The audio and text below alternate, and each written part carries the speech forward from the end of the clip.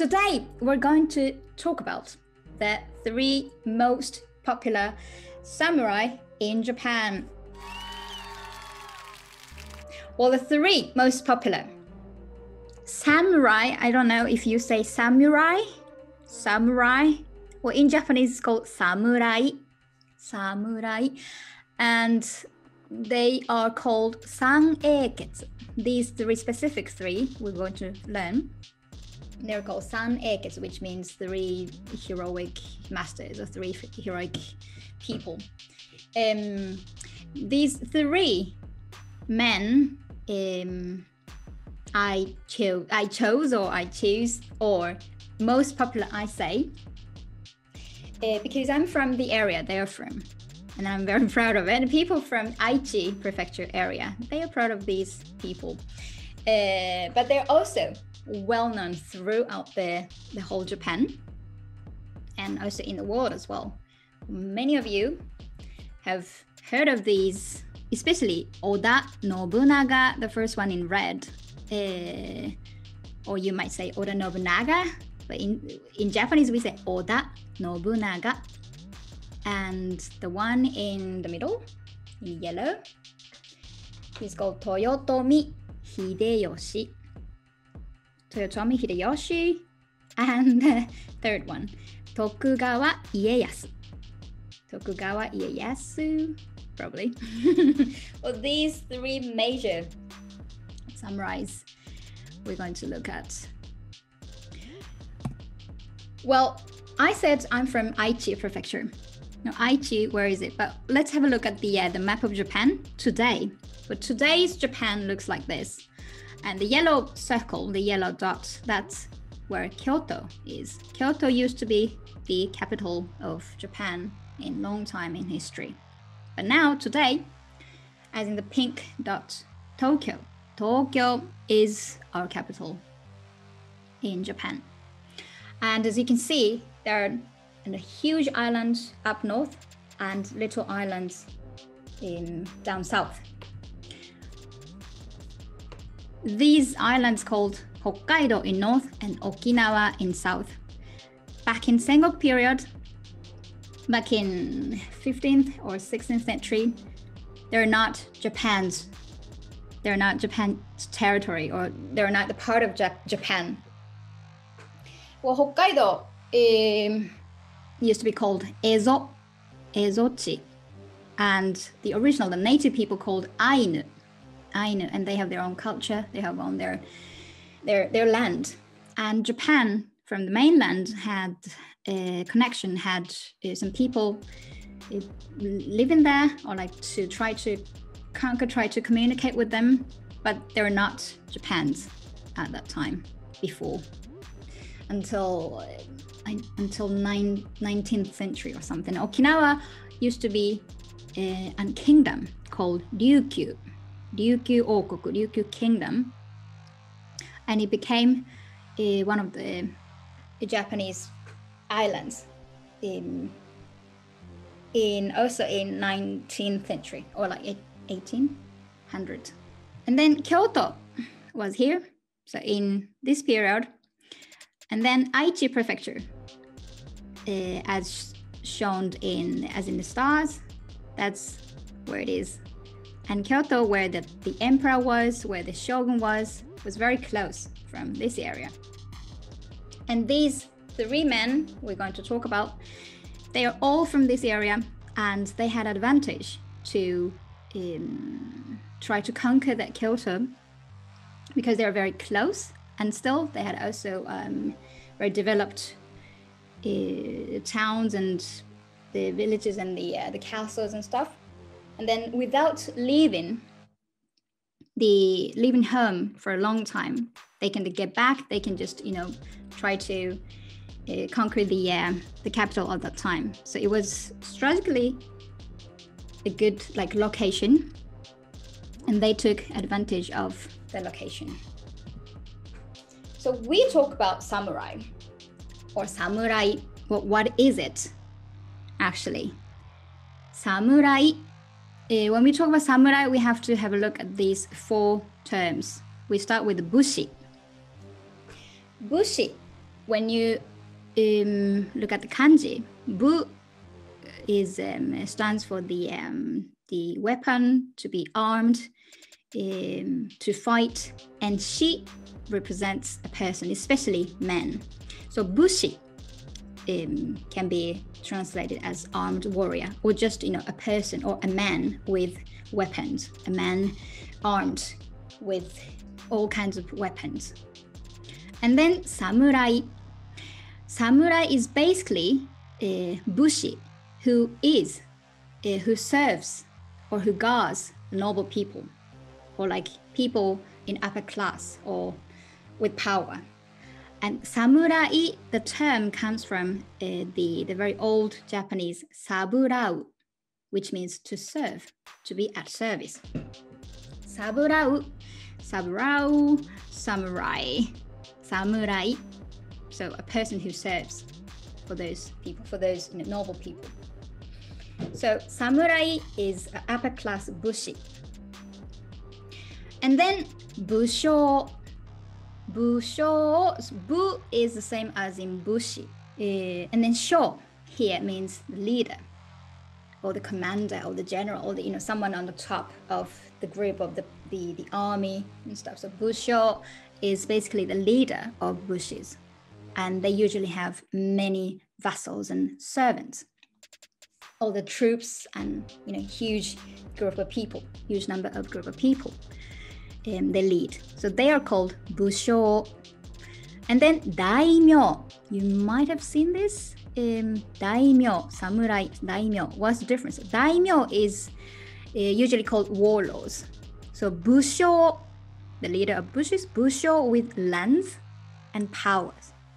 And then they're not the leader, the ruler. They're not the ruler of the whole nation, but they're just, they have control of those provinces or the local areas. So bushi, samurai, busho, and daimyo. Well, these three guys, they're bushi slash samurai slash busho slash daimyo. They are daimyos. They are daimyos, but they used to be busho, they used to be samurai, they used to be bushi. The samurai, well, I mean, they can be called as samurais, but they're actually daimyo as a status, as a position. But daimyo covers to be a samurai. Well, history of Japan. This time, we're going to talk about Sengoku Jidai, where these three men came from. Or they lived in the Sengoku era, Sengoku period. But when we have a look at the whole history of Japan, we have to go back to like 10,000 or 20,000 years ago as in the history of the island itself. But we don't need to do this time. So we have to skip to 15th or 16th century. Well, we have the period's names. For example, like around 1000, which was called Heian period, and then Kamakura, and then Nambokucho Muromachi period, and then Azuchi Momoyama period, and then the very known Edo period. And then later, Meiji, Taisho, Showa, Heisei, Reiwa. These eras name we have until today, 2021. So Sengoku Jidai is called Warring States period in English, but in Japanese, Sengoku, Sen means to fight, the wars, Goku, some states, or the nations, the smaller provinces and stuff. So literally warring states period. Well, 1467 to 1615, that's around 150 years of the period. They are called especially Sengoku Jidai. But historically, they're also called Muromachi period, Azuchi Momoya period, depending on the shoguns, the names, or the government at that time. And then what makes Sengoku Jidai as Sengoku Jidai? It started with Onin no Ran, Onin War in English, which happened 1467.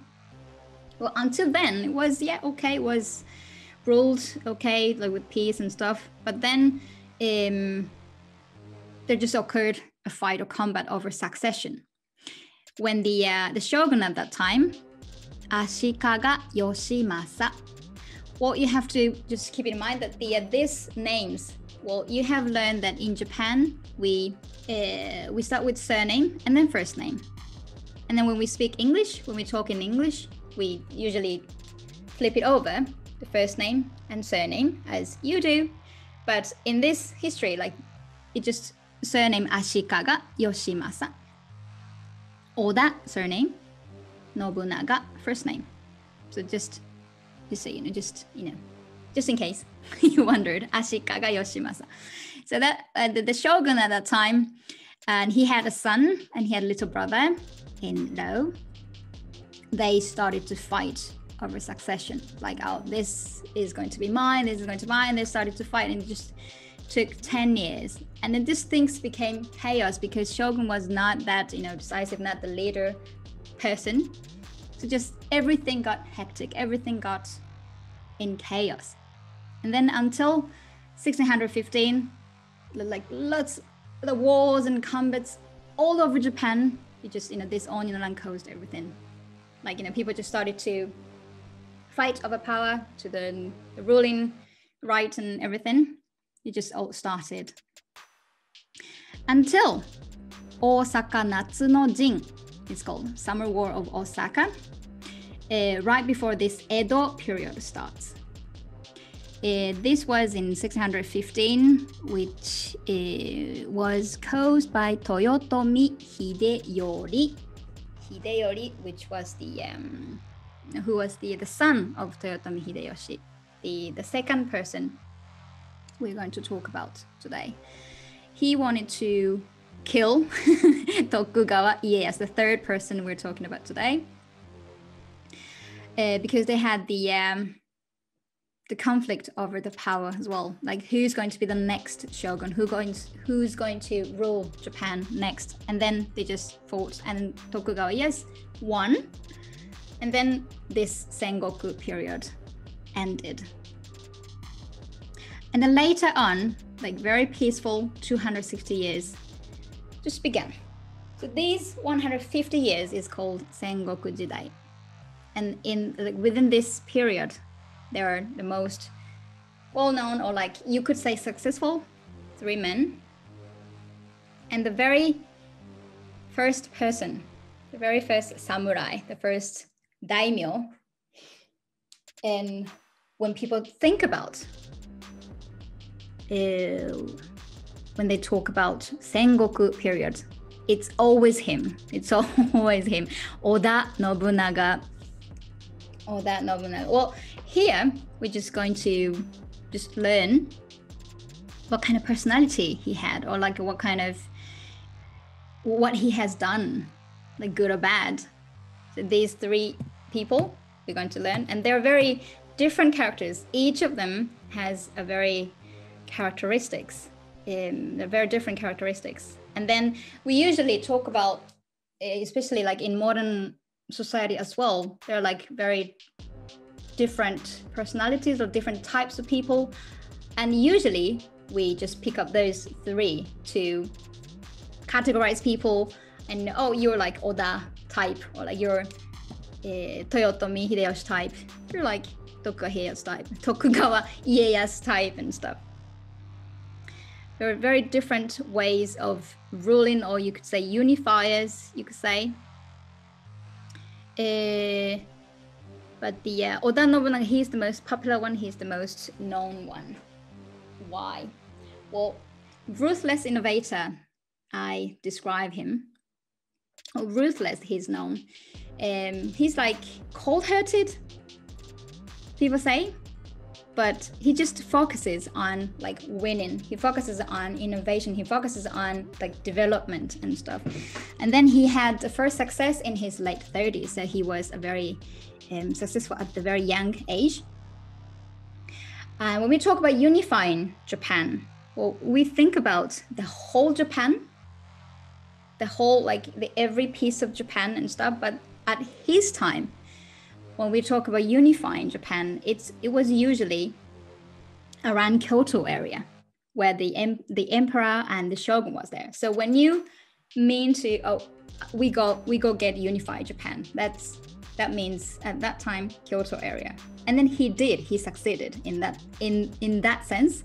But when we talk about unifying the whole Japan, I mean, except Hokkaido and Okinawa at that time, and then he wasn't successful, but he was, these two were the first ones to have done it.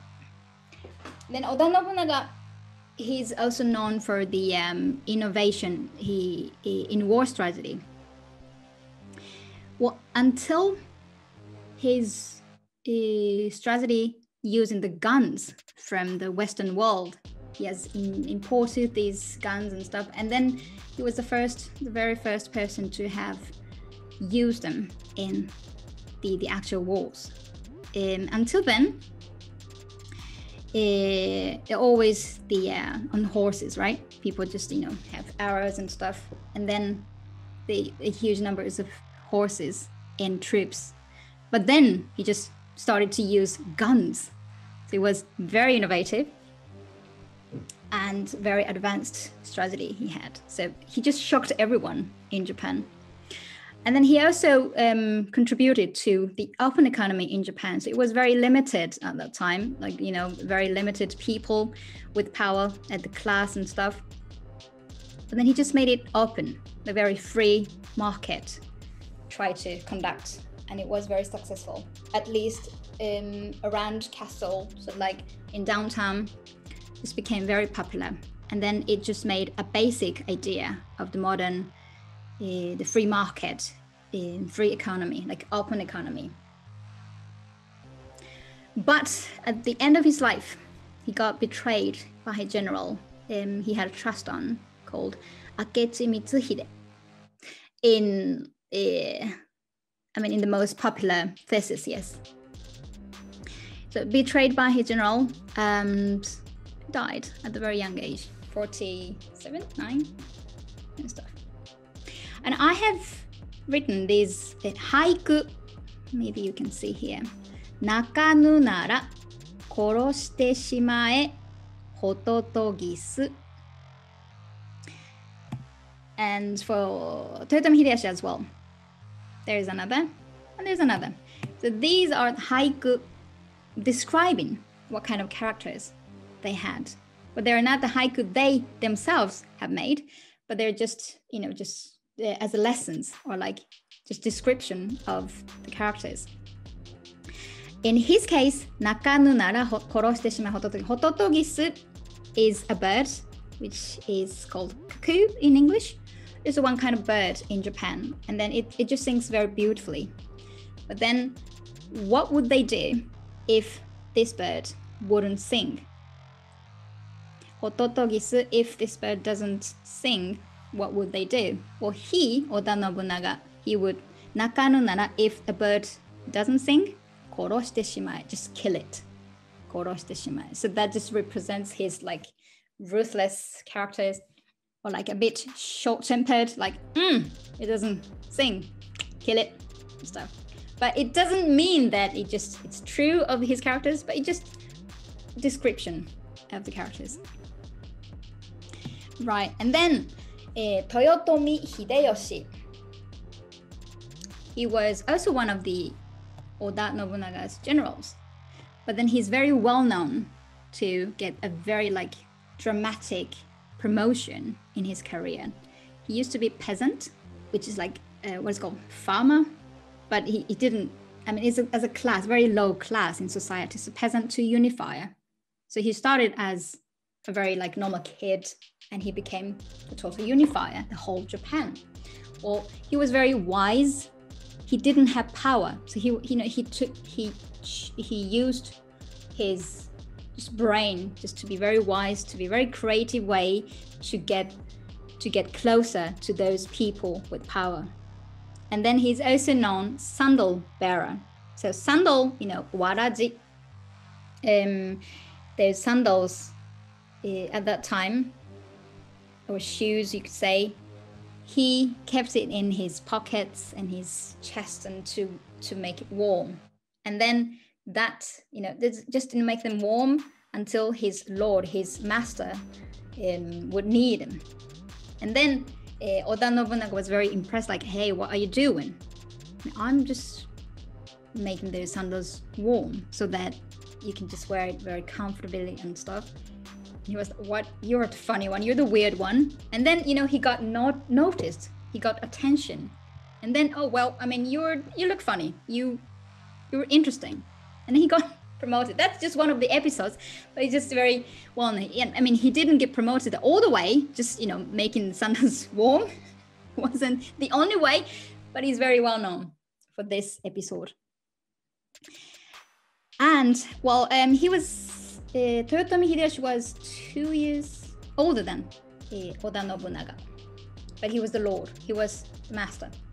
But since he died and betrayed by his general, one of his generals, he's lost his lord at 45 at that time, and then later unified Japan. So he has won the combat, he was won the fight of succession. He got as a unifier at the age of 53.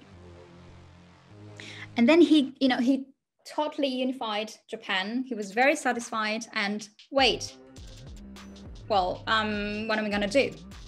Well, let's go to Asia, go abroad. And then try to conquer China, Korea, the neighbors around Japan. But then, it just never came true. He just died on the way to Korea, he died of sickness. It was unlucky, but that was his life. And then the description of his characters in this haiku. Nakanu nara nakasete miyo hototogisu. Well, Nakanu nara and hototogisu, the bird's name, that's the same. They're the same. But Oda Nobunaga, the characters. Okay, kill it. Nakasete miyo. Nakasete miyo.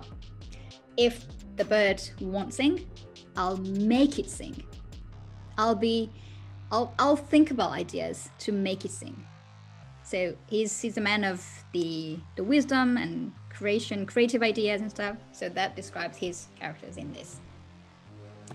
The last one, I describe him as a perfect controller of, the beginning of Edo period. Well, he was the one who just finished all Sengoku era after fighting and stuff. Okay, no more wars. We're gonna build new era. And he started the new government in Tokyo. There used to be all the way in Kyoto, but he moved to Tokyo as the central new government, which at that time is called Edo. And then he's the oldest within these three. So he has seen those two coming, like arising and gone. You've seen the two. And then later, just unified Japan as on his own way at the age of 58. He's known for the very tight policy in the government, so that everyone else, other daimyos, so that they won't have extra power to start fights, to start wars, or to be against the government and stuff. So he just put everything on control. Very creative ideas, very different policies he tried, so that he can centralize the power into Tokyo. And then that also represents sort of like the modern corporations. Like it's also said like his idea, his policy in Edo government is the base idea for modern corporations, at least in Japan. Right, and then his character in haiku, what did people at the later age see, how people see his character in haiku. Nakanu nara naku made matou hototogisu. Do you get it? Or nakanu nara, if the bird doesn't sing, won't sing, kill it or make it sing, or 鳴くまで待とう. Let's wait until it sings. So that's the description. The people in the later age has described Tokugawa Ieyasu. So he was known as like very generous character, but he was also like generous and patient, and very like, you know, down to earth, very realistic and stuff. Okay, if it doesn't sing, why not just wait? And then he just, you know, puts all Japan under control, very cool-minded and very, what's it called, creative ways to unify the Japan and to make the basic ideas of the modern government. Right, these are the stories of the three most popular samurai in Japan. I hope you liked it. And that's all for today. Thank you for watching. お疲れ様でした. If you want to practice Japanese with us and meet your new classmates, you're more than welcome to join us. Okaeri School.